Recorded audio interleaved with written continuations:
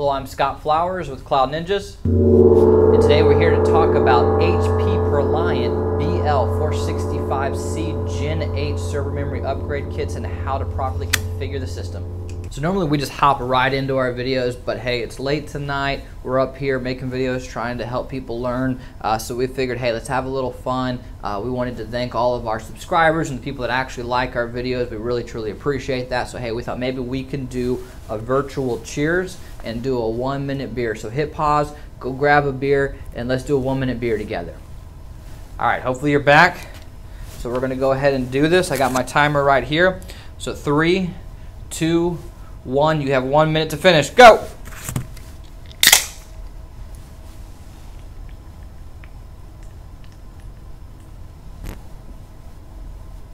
It's kind of a little tradition around here. Whenever we have holiday parties, or we like to do poker nights and just have some fun together as a team.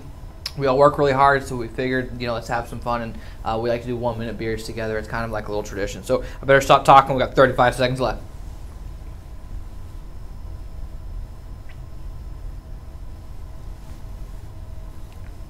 I might be behind on this one. 25 seconds.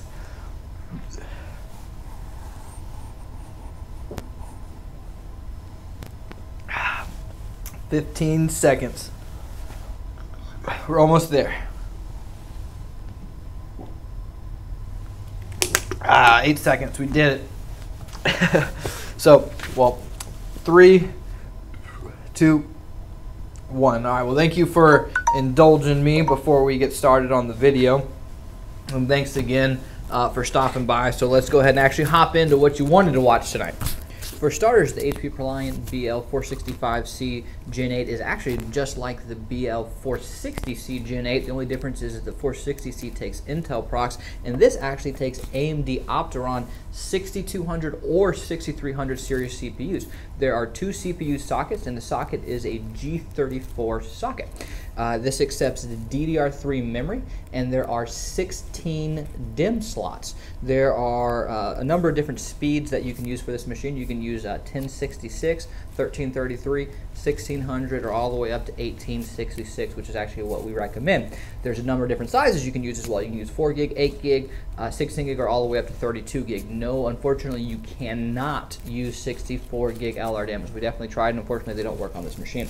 And there's 2 types of RAM that you can use. You can use ECC Registered, or you can use LRDIMMs. With ECC Registered, also known as RDIMM, you can max out at a total of 512 gigabytes, 16 by 32 gig, at 1600 megahertz. With LRDIMMs, you can max out the same 512 gigabytes, but you can go all the way up to 1866 megahertz, also 16 by 32 gig. So enough about the types of RAM. Let's go ahead and open it up and show you how to put it in and take out your old RAM and all that good stuff. But I always recommend, before you get into any machine, you should wear your ESD gear. So we're gonna go grab that and be right back. All right, now that we have our ESD gear on, we are safe to open the machine. So this is how you do it. You want to push this button right here, the hood release. Now I will note, sometimes this thing can be a pain in the butt to open, and it's actually easier if I were to flip it around. We've kind of preset it up to make it a little bit easier for me, but you're going to put this down and pop back, and then you'll hear it click, and then you can open it up. Like I said, sometimes you have to push it a little bit hard to really open the top. It is what it is, but don't think that if you're struggling, you're the only ones.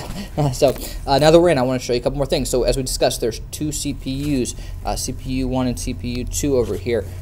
This is important because to note, let's say you're only running with 1 CPU, then you can only use the DIMM slots associated with CPU 1. If you're running both CPUs, then obviously you can use both, all 16 DIMM slots. So now we're going to show you how to actually access the DIMM slots. You'll notice there is an air shroud with this card over it.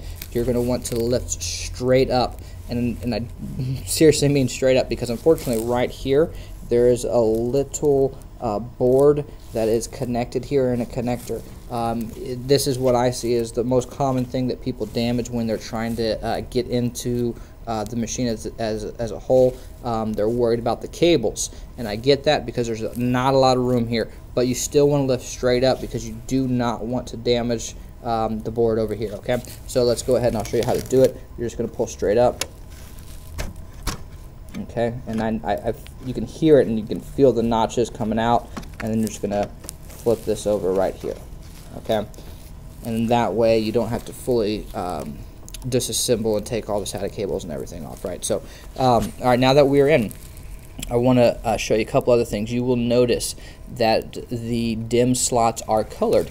This is very important because not everybody is maxing out their machine, even though that's definitely what I recommend. It's kind of the point of blades, but if you are not maxing out your machine, you need to make sure you're configuring it properly, right? So the white DIMM slot is the start of the channel, and HP's actually labeled it over here. It says DIMM 1, DIMM A, right? And then it continues to go. So let's just say you were running one CPU and you were only using 4 DIMMs. Then you would want to use these 4 white slots. The importance of this is basically you want to have the proper load balance, okay?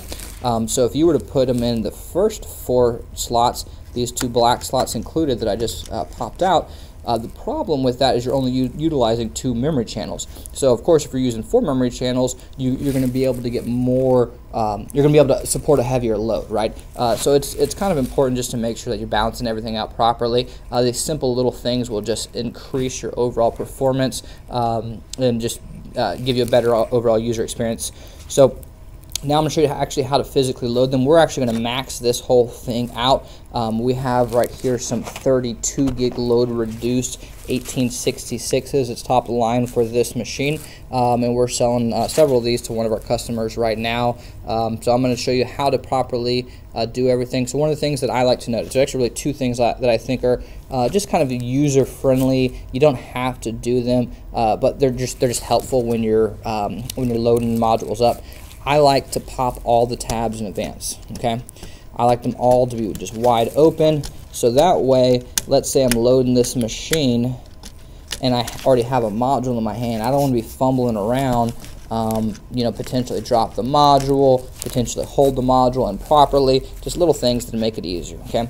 The other thing that I like to note, and this kind of goes from system to system, this system is actually kind of a tight squeeze on both sides, but if you're assembling a machine and the heatsink is, if the heatsink is right you know, on there and there's a tight squeeze, I actually like to start with the tighter squeezes and then work my way in if I'm maxing it out. Of course, if you're not maxing out, you got to pay attention to the channels like we talked about, but if you're filling every slot up, it doesn't really matter which way you start. So I like to work my way in just to make it a little bit easier for me, just simple things. So anyhow, I'm going to go ahead and get this rolling. One thing I'd also like to note, there's a notch right here, also known as a key. This key is important. It prevents users from, one, putting in the wrong module. So if you try to put in a DDR2 module or a newer DDR4 module, it physically just would not fit. But it also is important because this notch, this key is not dead center. Okay? So this notch, this key right here is not dead center. And the problem with that is that when you try to install the module the wrong way, let's say you have it flipped around the wrong way, you can do one of 2 things. You can damage the leads on the module itself, or you could damage the motherboard. If you damage the motherboard, you basically have to replace the whole machine, and nobody wants that. So just a couple little things that I like to note just to, so everyone has a good experience. So now we're going to go ahead and start popping these in. Another thing, so you need to line this up, and another thing I like to note is when you put these in, and this is definitely a tight squeeze, as we were talking about how there's some of the edges are tight squeeze. When you put this in, it might feel like right now, it actually even kind of feels like it's in. It is not. You're going to hear this click. You hear that click? That click is important. It lets you know that you have fully seated the modules.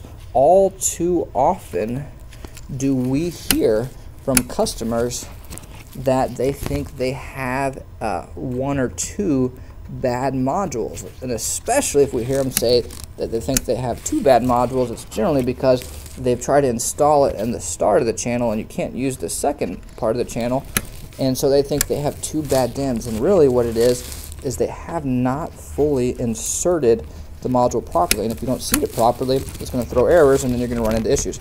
So now I'm actually going to stop and go to the outside, because for me personally, it makes it just easier. This last one is a nice little tight squeeze, and I want to just make it as easy as possible. So now I'm coming back in. So, all right, now we're just going to keep on loading.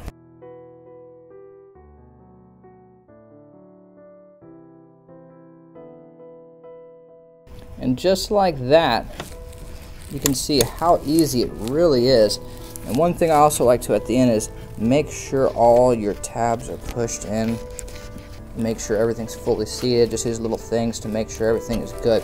So really, it was that simple, and we've maxed it out. We've got 16 32 gigs in. It's going to be at 1866. I mean, that's going to be a heck of an improvement compared to its previous performance. So now we're going to go ahead and put this back together. You're going to want to flip this over. You need to be careful because there's not, again, a lot of leeway here. You're going to line these little notches up right here that stick out. You need to make sure that you insert this board back in straight down and properly. Okay, so we're going to get everything lined up.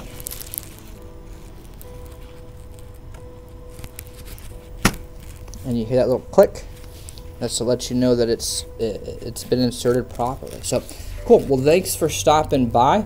If you need to upgrade your machine at all, definitely reach out to us at sales@cloudninjas.com. We'd love to help you. And if you enjoyed the video, do us a favor, click the subscribe button down below and like it. And thanks again for stopping by. Have a great day.